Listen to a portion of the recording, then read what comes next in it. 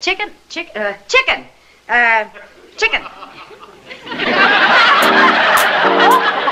guys, hello, another perfect, beautiful, sunny summer day in northeastern Illinois. Yeah, you don't hear it called that very often. Today I'm in Evanston, just north of Chicago, and I'm getting Afghan food.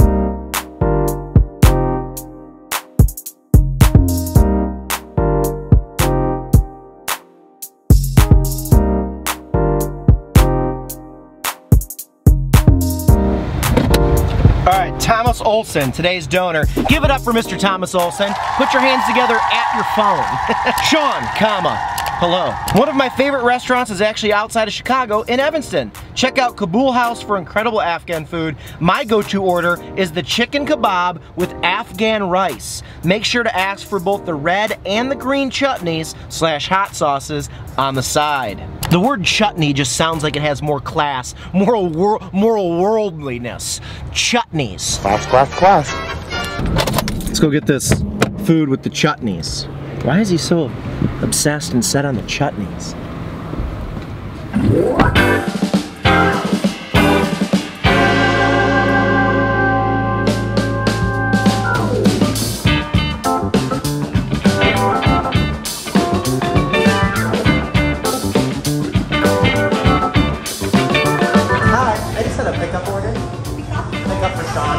This way? Okay, thank you. Thank you. Does it come with the red and green sauce too? Okay, great. Thank you. Have a great day.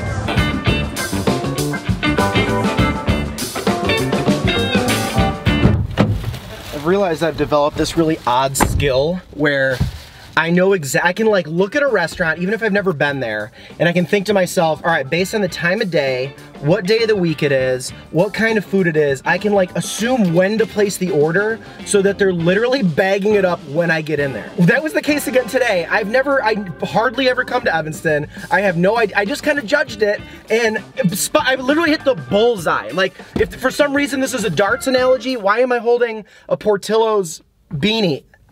I don't know. Nobody cares, Sean. And I know what some of you are thinking. You're like, Sean, that's not that hard of a skill, dude. Like, it says on the apps, like, how long for pickup. No, if for somebody who's done this for 6 years, though I know that those times are not right. That said it wasn't gonna be ready for 40 minutes. I said, no way, it's gonna be like 22. And smack dab on the no, once I'm back to the bullseye analogy. So if you throw a metal-tipped spear at a, I'm trying to find somewhere to park. Nobody cares. I don't like taking up parking spots in restaurants when they have like limited spaces and doing my food reviews because that's psychotic and I care about other people. And I'm really fucking humble. I'm so humble. I'm so humble. All right. Ow. The fuck? Dinner table. All right, so I just want to point out real quick, Kabob House Restaurant has 1,635 Google reviews and a 4.4 rating, which is VV good. Good. Have not had Afghan food on the vlog. I've had it in my life. Ripping bags open like a degenerate. Sauces. You see how I made sure to ask for those sauces? Oh cool, TV dinner. Is this bread? Shawnee likes carbies. Oh yeah, it's like a pita bread, pita malark.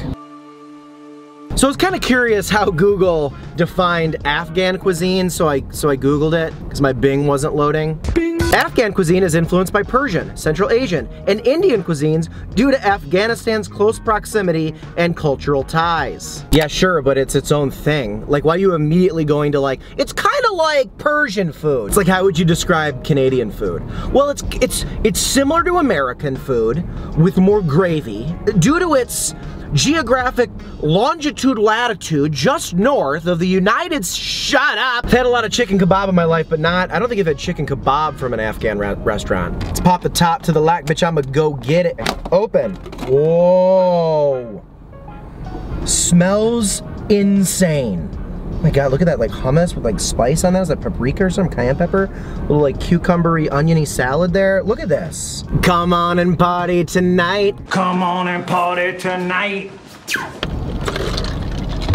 Coffee and chicken. If I started a podcast, welcome back to Coffee and Chicken. I'm your host, CeanEly. Guys, look at it up close. Doesn't that look pretty? Look at the colors. Drive quieter.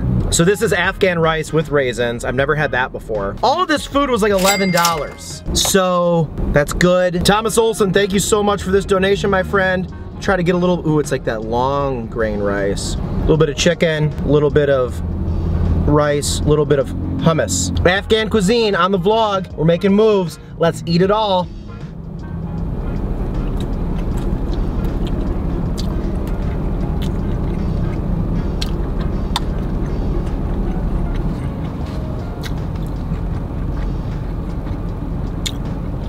It's like Dan Campbell at the end of episode 4 of Hard Knocks. Sean, what do you think of the chicken kebab?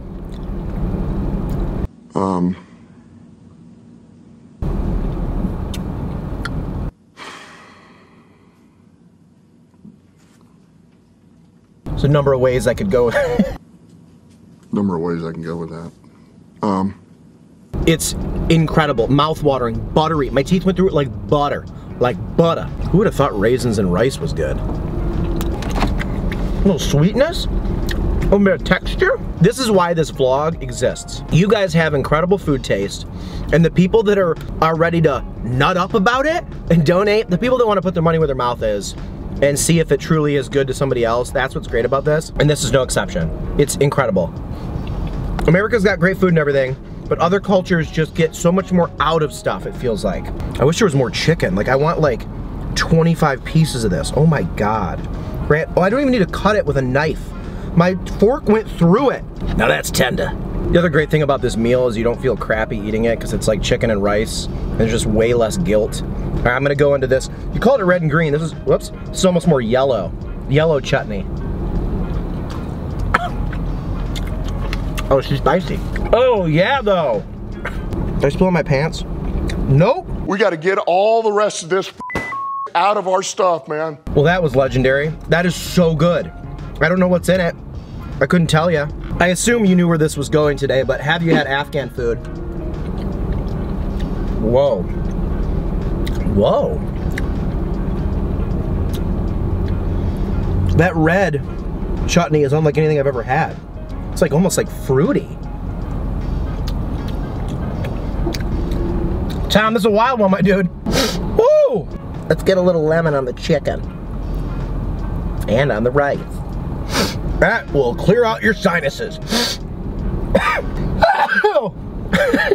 love my life. That might be some of the best takeout rice I've ever had. Oh my God. I mean, I just don't even understand how, like, if you are afraid of trying new cuisines, like, this is what's so fun. Life can get really redundant and boring. Like, just one time, instead of going and getting Wendy's, take a turn left, go down to the part of town that has more local restaurants, and snag something like this. It's so much more fun. It's like going to the zoo. You kind of know there's like koalas and pandas and flamingos there, but you're gonna end up finding something you had no idea that existed. The ring-tailed lemur bear, didn't know it existed before today, and now I'm obsessed. What? Terrible analogy. This is unreal. This is unreal. Try some of this little salad here. A lot of cucumbers. The onion and the cilantro balances it out. Damn, what a fun one.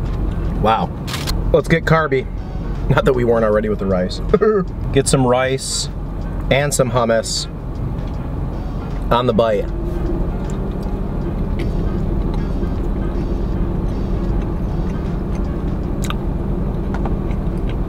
One of the best combos I've had in a long time on the vlog. This also makes sense. They're grilled boneless chicken thighs, which I obviously am obsessed with. I love thigh meat. So good. $10.95. Afghan carrot and raisin rice. You can also get dill rice or white rice instead. Get the Afghan rice. You're at an Afghan restaurant. Hummus dunked, and then I think I like this salsa better. Chutney. Oh boy, it's gonna be a big bite. I gotta unlock my inner Justin fast food pit stops for this one. My homeboy.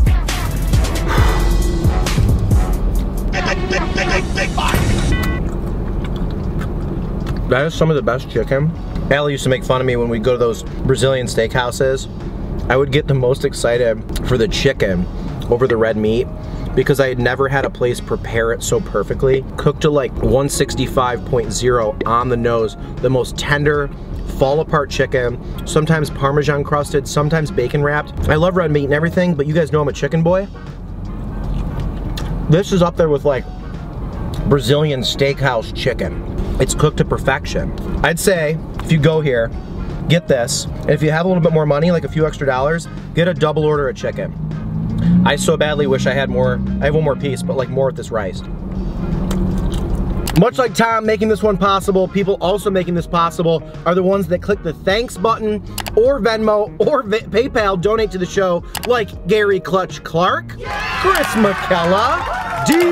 Cohen, Edwin, Slippy Jones, Darcy freaking Deming, DFD, dude. Tom, also you donating $60 for this review, for like understanding my time of like driving all the way up to Evanston, getting the food even though it's like 10, 11 bucks, making the video, like that's what really sets it apart from other donations, because like it allows me to really do this. There's money on top for me to have like a little paycheck in there. So thank you so much for this. Like those really help. Really, hey man, thank you. Really? Just watch this pull apart with ease. Like, a lot of these, like Mediterranean places sometimes will just do white meat chicken and it's kind of like too much. There's not a lot of tenderness to it. The thigh changes it all. Come on and party tonight. Come on and party tonight. So many of you guys have been following me on Instagram and then DMing me and showing me photos of the meals that you made, of like something that I might have cooked in my kitchen, or maybe I went out and got a specific cuisine and you never had it before and you got it. The people that do that, I love interacting with you about food. If somebody goes tonight or tomorrow and gets Afghan food and you've never had it, please hit me up on Instagram and let me know and we'll chat about how it was. I'm creating friendships over there. I just want to talk food 24/7. Another Evanston banger. DeSalvo's, best pizza. Kabul House, best Afghan food. Have I had others? Not really. That's what you guys are for. What could beat this? Nitro cold brew, dude.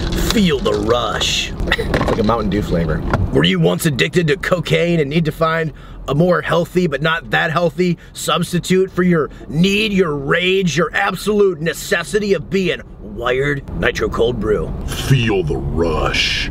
All my friends that had to stop drinking, now that I'm in my mid-30s, I don't know why I'm laughing, it's not funny, but the people that have had to like stop drinking because they had too many fun nights and they can't control it, they get really into something else, like really into working out or really into hiking and really into coffee, because coffee is like the most healthy like way to give you like an upper, like adrenaline of putting it, like all my alcoholic friends love coffee. Feel the rush. They're gonna watch this and be like, you. It's not even really a bit, that's just true. Like, they all are just like, going to Nicaragua to like harvest beans, and I'm like, man, you really 180'd. But did they? This video took a weird turn. Feel the rush. Why am I in a Rainforest Cafe parking lot? Whose Mazda is this? All right, I'm gonna get out of here. This is so good. Afghan rice is my new favorite rice. I like can't let it go. I'm full, but really good portion of the rice too. The rice is so long, it's like you can mistake it for like chow mein noodles. All right, calling it quits. That's the best $11 I've spent recently. Shout out to the people that are like me and they definitely wash those Tupperware and use them again for a few rounds. Oh my God, that was so good. All right, fools. Oh, that's funny. While I'm sitting here, a donation actually came in.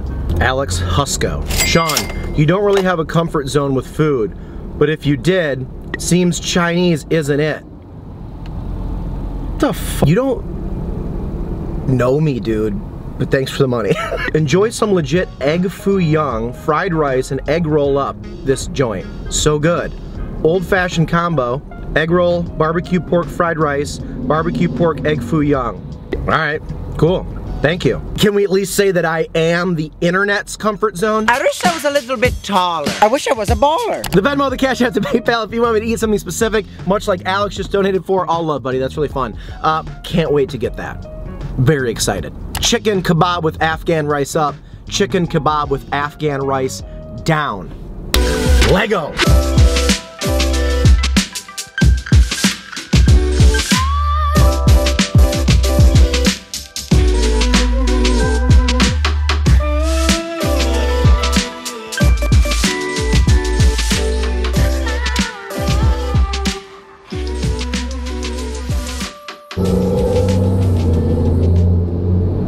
Drive quieter.